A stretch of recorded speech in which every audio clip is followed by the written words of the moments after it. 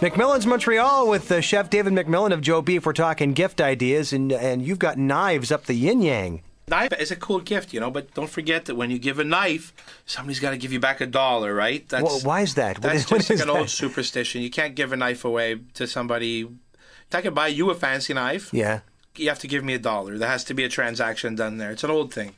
I like knives. When I was a kid, I started off in this business cooking. I had a whole bunch of different knives, and slowly people have stolen them along the years. And I used to have these beautiful carbon knives and all these special knives that I'd collected and stole from people along my career. and now I realize that I don't have any more knives, and I've been rebuilding my knife collection.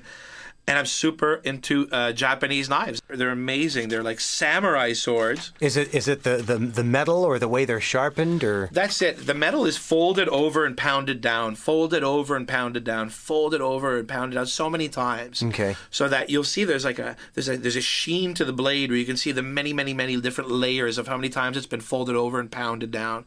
Now, there's two websites that are interesting to read about these Japanese knives. Right here in Montreal, we have MontrealKnife.com. It's run by a guy called Guillaume. His store is called Les Mouleurs. It's 1081 Laurier West. Okay, Leslie Chesterman wrote an interesting article on him. You'll be able to see that somewhere online. I guess if you just Google Les Mouleurs or MontrealKnife.com, I think the article is there.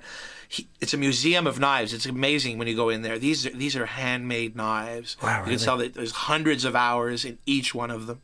It's high-end a bit, though. You know? Yeah. Well, this is for the serious chef, the serious cook. They're nice gifts. I think they're objets d'art. Yeah. They're gorgeous things. I just recently had a beautiful black carbon one. Yeah. With a rosewood handle.